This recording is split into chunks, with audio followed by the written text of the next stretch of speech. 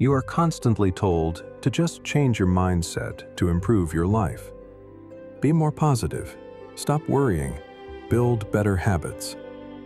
But what does that actually mean inside your brain?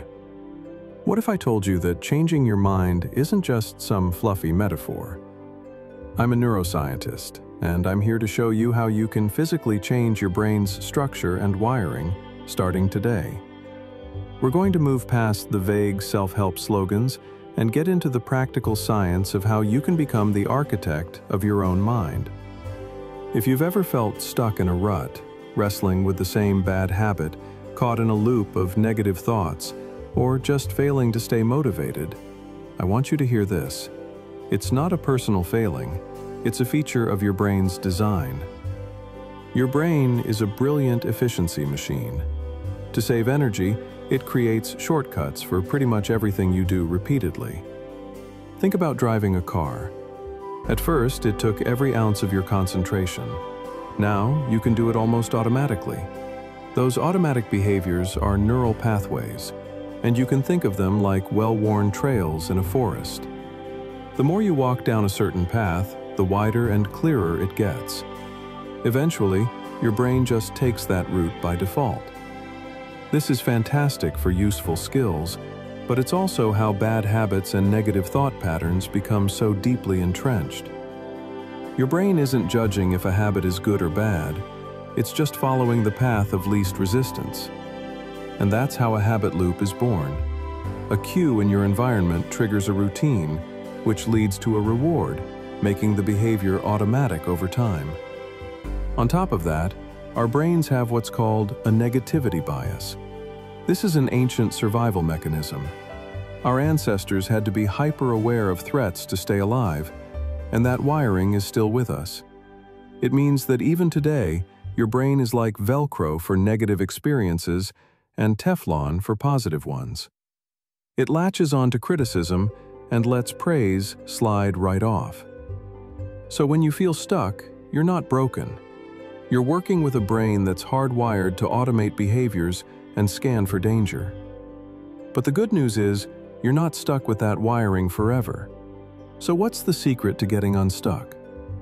Well, it all comes down to a game-changing scientific discovery called neuroplasticity. For a long time, we thought the adult brain was more or less fixed. You got the brain you got, and that was that. We now know that's completely wrong.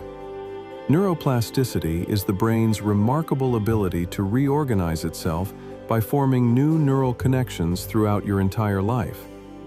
It's not a myth or a nice idea, it's a fundamental property of your nervous system. Think of your brain as a sprawling, dynamic city. The neural pathways are the roads. Some are multi-lane superhighways. These are your deeply ingrained habits and beliefs. Others are little-used back roads. Neuroplasticity means that you get to be the city planner. You can decide to build brand new roads, and if you stop using the old superhighways, they'll eventually fall into disrepair. Every time you learn something new, challenge an old belief, or practice a new skill, you are physically changing your brain's structure. This means personal growth isn't just about willpower. It's about the biological process of rewiring. By understanding how this works, you can intentionally create the patterns, habits, and mindset you actually want. So, how do we actually do it? How do we become the active architects of our brains? The process isn't magical, but it is scientific. It requires 3 key ingredients. Step 1 is focused attention. Neuroplasticity in adults isn't a passive process. Unlike when we were kids, just being exposed to something new isn't enough to change our brains. For the brain to mark a connection as important and worthy of changing, you have to be alert and focused. This is literally the on switch for plasticity. Whatever you consistently focus on is what your brain will reinforce. If you constantly ruminate on your anxieties, you are physically getting better at being anxious by strengthening those neural circuits. Conversely, if you deliberately shift your focus towards solutions, gratitude, or learning, you begin to build and strengthen those pathways. The most powerful tool for this is mindfulness.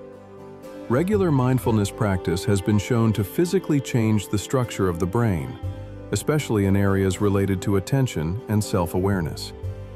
You can start with just 5 minutes a day. The goal isn't to have an empty mind, but to practice bringing your focus back every time it wanders.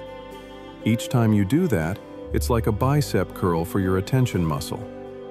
Step 2 is deliberate practice. Once you have your brain's attention, you need to give it a new job to do. It's not enough to just think about changing. You have to take action to start carving that new neural trail.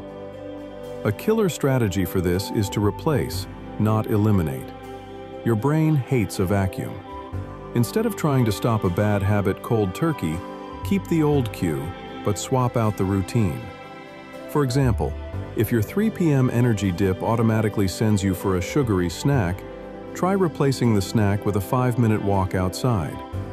The walk gives you a different kind of reward while satisfying the original trigger.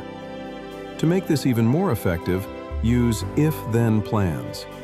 Instead of vaguely saying, "I'll exercise more," create a specific rule. If it is 7 a.m.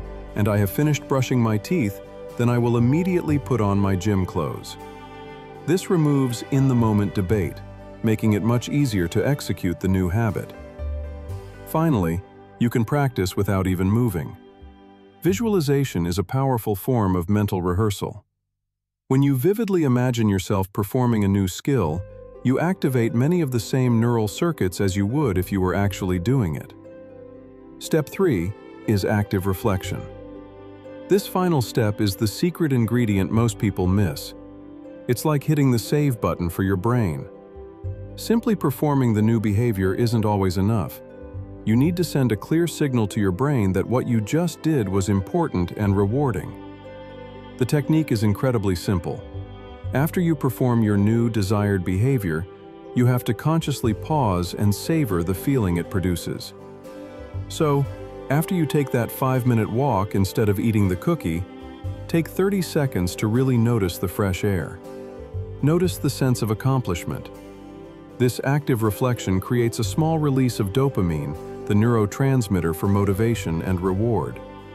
This effectively tells your brain, "Hey, that was good. Remember this and make it easier to do next time." If this breakdown is clicking for you and you want more practical tools to take control of your mind, make sure you subscribe. And I've got a question for you. What's the one habit or mindset you are working on rewiring right now? Let me know in the comments below. All right, let's put it all together. Feeling stuck isn't a moral failing. It's a product of your brain's brilliant but outdated wiring. The game changer is neuroplasticity, your brain's built-in ability to change. To harness this power, use focused attention to turn on your brain's change mode. Use deliberate practice to carve new neural pathways. And use active reflection to savor your wins and tell your brain to save that new circuit. Changing your mindset isn't a soft, motivational platitude. It is the real, physical work of building a better brain. You have the biological capacity to change your life hardwired into your very being. The journey starts with a single, intentional action. So, what will you rewire your brain to achieve today?